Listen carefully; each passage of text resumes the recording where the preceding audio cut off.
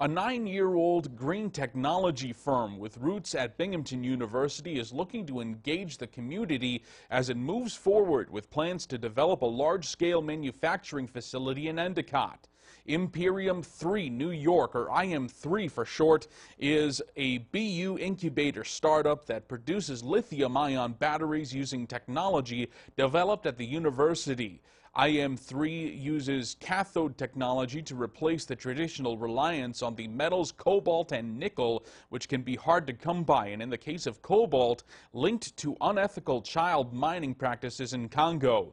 The goal is to create more affordable, larger-scale batteries with a low carbon and toxic footprint for use in electric vehicles and renewable energy storage. During a pilot phase of production, IM3 batteries have already been used by Navy suppliers in autonomous boats. Co-founder and chairman Shailesh Upreti says his company has been determined since the beginning of them to manufacture them locally. Offers from overseas companies who wanted to take this technology and license, but we have been very rigid in our philosophy and our vision that we would make it happen here locally. So that's our commitment to the industry, to the local community, to ourselves, and we'll stick to that philosophy. Upreti says the company is looking to start building out a large production facility on the Huron campus beginning in the new year. He says the employment will be in the triple digits, including engineers, factory workers, and support staff. CEO Chaitanya Sharma says the goal is to have the first batteries roll off the line by January 1st, 2022, and then for many years to come.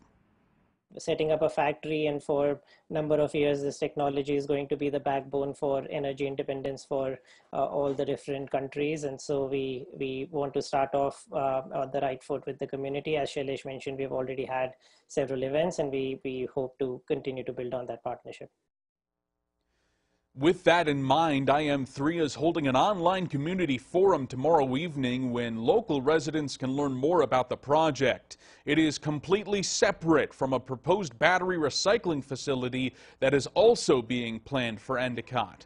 Tomorrow's Zoom meeting is scheduled for 6:30. You can find a link to it as well as a place to submit questions at binghamtonhomepage.com.